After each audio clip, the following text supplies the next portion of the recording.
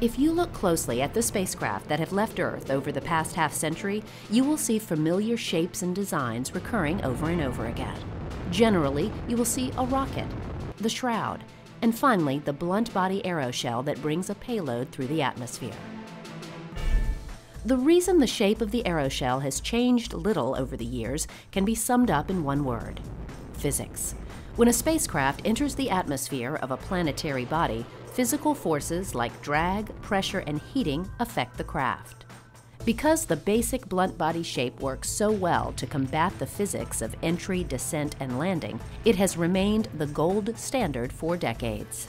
But in order to fit into the rocket shroud, aeroshells have to be relatively small. Even the largest aeroshell ever designed specifically for the Curiosity rover is too small to accomplish many of the goals researchers want to achieve on Mars. Worse yet, it's as large as we can build and still fit into existing rocket shrouds. Unless something drastically changes, we are relegated to sending relatively small rovers to very specific spots on Mars. But a small team at NASA has developed an idea that could be the game changer we needed to begin fitting larger aeroshells into smaller rocket shrouds. Called HIAD, or Hypersonic Inflatable Aerodynamic Decelerator, this idea has the potential to revolutionize entry, descent, and landing on any planetary bodies with an atmosphere, including back here on Earth. On this episode of NASA X, we will follow the HIAD team as they begin real-world testing of this concept with IRVE-3, or the Inflatable Re-Entry Vehicle Experiment. With a short timeline and a small budget, the team worked through numerous challenges to find out if this type of device has what it takes to land future manned and unmanned missions on the Red Planet and beyond.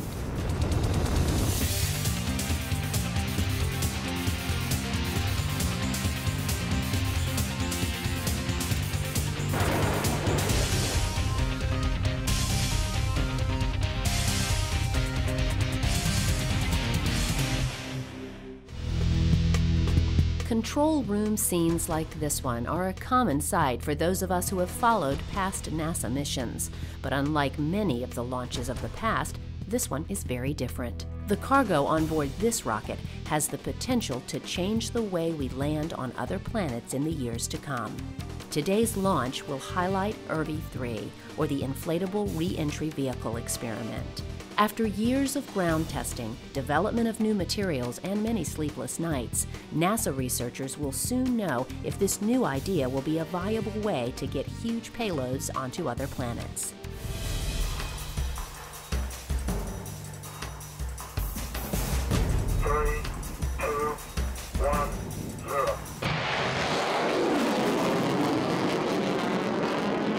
The reason the IRVE-3 test is so significant is because getting payloads to a planet like Mars is very difficult. Whenever we travel to a planet that has an atmosphere, we try to make use of that atmosphere to help us slow down. One way to accomplish this is by using an aeroshell. The unique blunt body shape of the aeroshell is designed to create enough drag on the vehicle to help slow it down, while also serving as a type of cocoon to protect the payload from the heat and pressure. With enough atmosphere, the aeroshell and parachutes can slow the vehicle from hypersonic speeds down to landing speeds.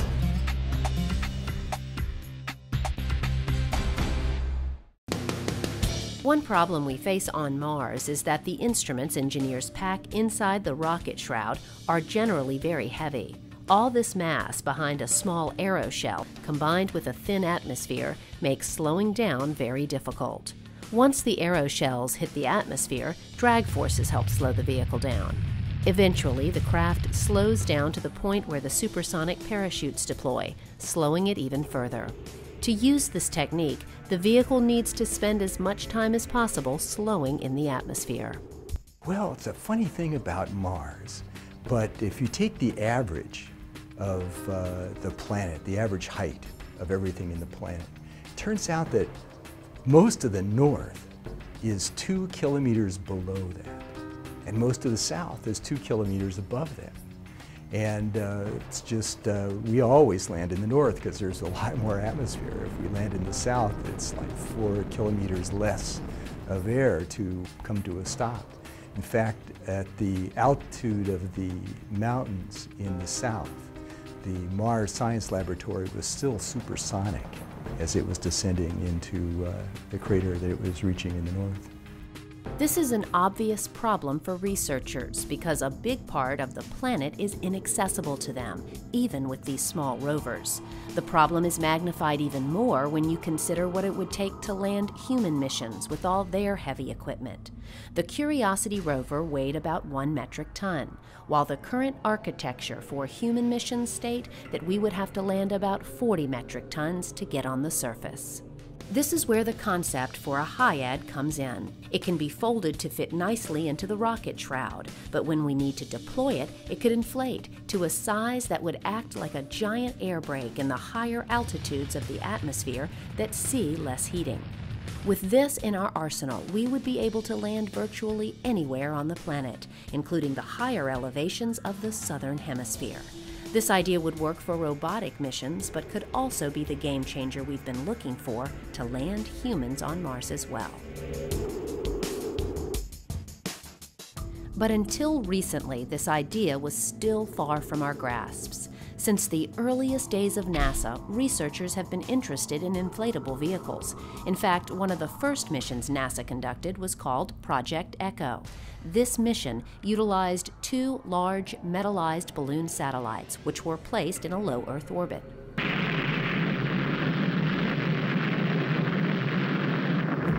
But Echo 1 and 2 were designed to stay in space and not be subjected to re-entry pressures. So after a number of years in space, both balloons finally came back into the atmosphere, burning up on re-entry. The next big push for the inflatable ideas came up again as NASA researchers began considering landing the Viking landers on Mars in 1976. Early testing was promising, but these designs were also not meant to take the stress of entry. Rather, they would deploy after the worst of entry had already taken place. After lengthy study, researchers decided to use supersonic parachutes instead of inflatables, which meant that these unique designs were once again sidelined. One clear result of the testing during that time showed that the materials of the day lagged behind what would be necessary to handle the stresses of entry, descent, and landing. As the mid-2000s rolled along, NASA researchers believed that materials had advanced to the point where they were now both strong and heat-resistant enough to be able to take the stresses related to EDL. One of the first at NASA to begin testing this hypothesis was NASA Langley's Dr. Neil Cheatwood. Along with a small group of engineers, Dr. Cheatwood began thinking about how current materials could be used to create large aeroshells. Their elegant and seemingly simple idea was to build large inflatable aeroshells to get really heavy payloads down to areas that would have previously been impossible. In theory, this seemed like it would work, but a huge hurdle faced by the team was the tightening NASA budget. With a project budget that wouldn't be enough to even buy an economy car, the team began testing. The initial study proved that the idea would work, but the team was a long way from a test flight. They needed to find more funding. With the search for funding in full swing, the team began calling colleagues and friends within NASA, looking for even small amounts of money to help fund the IRVE concept. I was able, over the next few years, to still find chunks of money here and there. And I used to drive my project manager crazy. I would show up with a new number and say, here's another JO, and he's like, well, how much is on this? I'm like, $762. And that's actually a number. That's actually true. That's the smallest one I gave him. But then it got a little easier to get 50,000 here or 100,000 here, and it started kind of coming together. Of course, one of the biggest expenditures that the team faced would be acquiring an actual rocket to launch the experiment. Cheatwood found a solution for this after visiting NASA Wallops rocket range. That first IRVE that we attempted was actually on the smallest rocket we could get. And we ended up there because I had this little bit of money, and I was going to go up to Delaware and sell a contractor on the idea of building us an article. And on the way, I stopped at Wallops flight facility, and they're like, well, we have 1 or 2 tech demo flights a year. They're like, suppose we just let you have one of those missions. I'm like, okay. With a rocket in hand and a little more funding, the first IRVE test was finally a go to proceed. The team worked tirelessly for more than a year to prepare the first test, and as the rocket fired, hopes were high. But shortly after the rocket left the ground, a malfunction occurred, which did not allow IRVE to deploy. Unfortunately, that first flight, we had an anomaly with the launch vehicle. So we launched it, but we never came out of it. But at the time, I was serving as the hypersonics project scientist, and the principal investigator for that project said, you know, I believe in your concept, let's refly. And that was huge, because whereas I had been, you know, for the previous 4 or 5 years cobbling together any money I could get, here we basically had the design finished, we thought it was going to work, and we had somebody that's willing to just say, all right, you think it's going to cost $5 million? Here's $5 million, let's do it. The team quickly began working on the next IRVE test, which was called IRVE-2. They now had enough funding to move forward, and in short order they developed new flight hardware.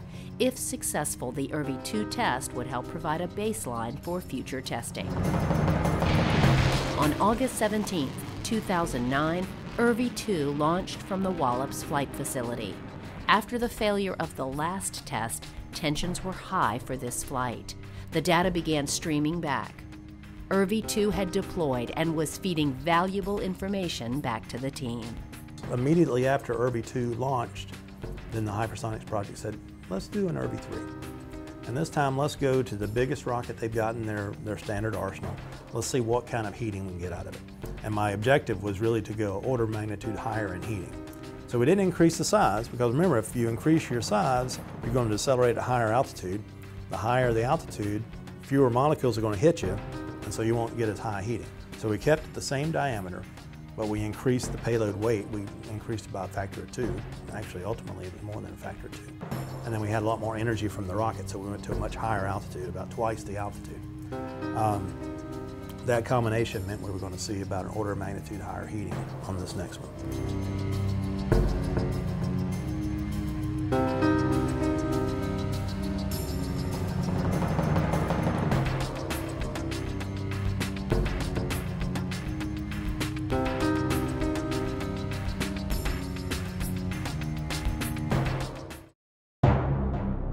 With the success of IRVE-2, the stage was set for IRVE-3. This would be the most complex mission yet, and would call for the engineering team to make drastic changes to the test article due to the extreme flight regime the craft would experience. Now, IRVE-3 developed some significant new technology. These aeroshell structure, these toroids, actually making a heat shield, flexible heat shield out of this commercially available materials, proving that it was going to work, making sure all the little pieces are in there was really quite a challenge. High on the list of important elements for this next test would be to stress the materials in the high heating environment while also testing the ability to maneuver the craft. With the goals set, the team began building the craft. So this is kind of the forward section of the re-entry vehicle. It has a nose that attaches to the front of this section. We're looking at it, the nose would be down and the tail would be up. This is the section that interfaces with our inflatable aeroshell, and it also houses the inflation system. And the segment above it is the CG offset mechanism, which shifts the center of gravity of the vehicle to allow it to create lift on re-entry. And on top of this would be 2 other segments, a telemetry module and a NIAC segment, an attitude control system. One of the most interesting aspects of this craft would be in how the team would be able to maneuver it once it came through the atmosphere. Unlike a craft like the space shuttle that has wings and can be steered, IRVE-3 would have to be maneuvered by shifting the center of gravity. The challenge is, you can kind of think of a surfer. He kind of shifts his weight back and forth on a board and guides himself down the wave. Well, when we're falling in from space, we're hitting the atmosphere very, very quickly. The challenge is we don't have control surfaces like an airplane. The shuttle is a lifting body and we have these body flaps where we can control the direction and trajectory. We don't have the luxury of having a control surface on an inflatable. Maybe you could go like the Apollo capsule where it's a blunt body and you can use gas jets to roll, to direct your lifting vector. What we're looking to do is to kind of go back to that surfer analogy where we're actually we want to ride and guide this thing by shifting the mass of the vehicle. So we basically, what we've done for the first time ever, as far as I know, split the mass of an entry vehicle in two. And we're going to drive the back of the vehicle offset from the center line of the vehicle to generate that lifting. You can kind of imagine if we take and we've got a card falling, and as this card is falling, we're going to put a weight on here. And it's going to tip it a little bit, and as it falls, it'll slide sideways. So that's the real experiment. Can we actually guide this thing by moving the mass of the vehicle? And it's a challenge because of the loads that run through it. You know, we're looking at 20 G loading on atmospheric interface right at our peak pressure. We're expecting to see 20 Gs. So we're looking at 2 to 4, maybe 6,000 pounds of loading running through this bearing. But the second challenge is, do we understand the aerodynamics of the guidance problem? It's rigid, but it's still flexible, aeroshell. And then we've separated the aft body from the forebody with a joint. Do we really understand the dynamics of that? That's really the question. That's one of the big questions that IRVE-3 is going to be answering. If you want to steer, then you need to have lift to take you in one direction or the other. We had the ability to rotate it. We just weren't using that capability, but if you were to imagine coming into Mars and we're entering the atmosphere and we know that we're going to, say, go a little long compared to the original planned target, then we could turn it over and have that lift pull us down. Or if we're to the left, we could steer it over and make it pull us to the right. So that's something everybody wants to have. And Mars Science Laboratory, center of gravity was offset from the center of pressure. Each piece was carefully assembled, and then it was time to ship it out to NASA Wallops for the flight test.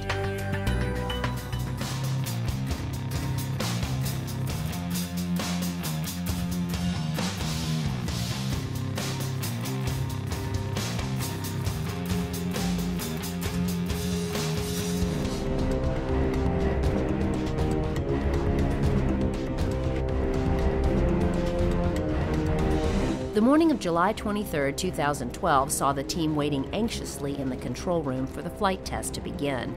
In a matter of moments, they would know if this test would succeed or not. When the count, is 3, 2, 1, 0, then the rocket ignites and it shoots off of its rail in the right direction. It starts spinning. At this point, we're all along for the ride. The engineers for each of the subsystems monitored what the readings were on their instruments. But for the most part, we were just fascinated by the ascent. It's just kept all of our attention. And one stage burns out in just a few seconds, another stage burns out in 10 seconds.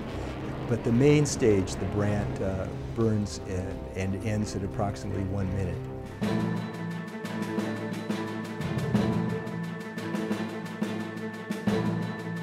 Initial data began streaming in. Everything was looking good. After a few short minutes, the rocket was higher than the level of the International Space Station as IRVE-3 began to deploy. The next step was to then release the cover that had held our packed aeroshell in place. And it was actually thrown off.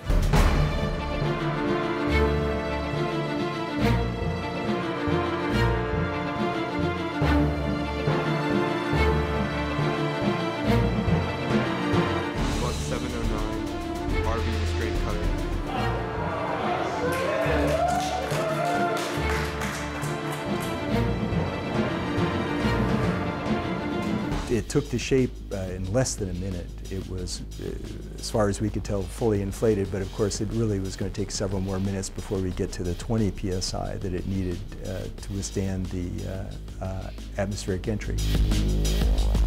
As the data came in, researchers could see that the heat shield was holding its shape perfectly and that the craft was right on course. The next big test would be to see if the center of gravity offset would work. Immediately, perfect numbers began pouring in, proving that this concept had worked beautifully as well. One thing after another was falling into place, with the final crucial measurement on heating to come. The team was hoping to sustain at least 12 watts per square centimeter of heating on the craft, but when the numbers came in, the craft had sustained a heat flux of about 15 watts per square centimeter. This higher number was an even better result, and showed that the material had worked perfectly.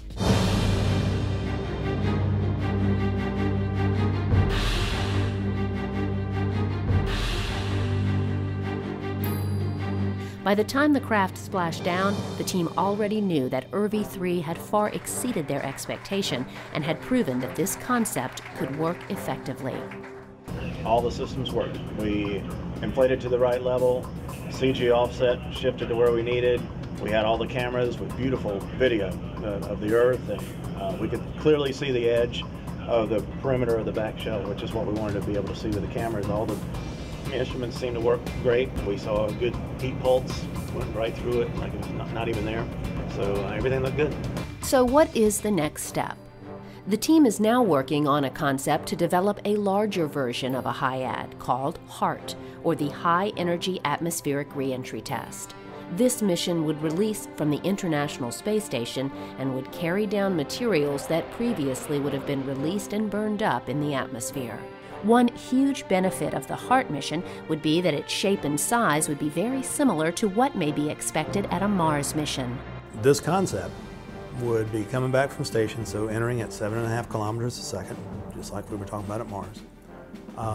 It would be bringing in anywhere from 3.5 to 5 metric tons, just like we were talking about at Mars. It would be between 8 and 10 meters in diameter, that actual HIAD, just like we were talking about at Mars. And we'll see heating of 25, 30, maybe higher, 35, 40 watts. So it's a very similar environment to Mars for that application. So we can do this flight test from station for a very reasonable cost. And it demonstrates an ability to bring larger volumes and masses down from station than we currently have. And it demonstrates that we could do this mission at Mars. With a successful HART mission, researchers feel that they may have enough information and knowledge to proceed for the ultimate goal, which would mean seeing a HIAD at Mars. I believe in the technology, and I think if somebody wanted to give me a budget and say get us to Mars with humans in 2020, I think we could get there. On this technology, I can't speak for other technologies, but no, I think we could get there. If nothing else, the IRVE tests prove what can happen when a lot of smart individuals are given the opportunity to test conventional wisdom and reach for a difficult goal. And because of their efforts, it's conceivable that the idea that began as almost an afterthought may someday be the preferred method of delivering human explorers to Mars and beyond.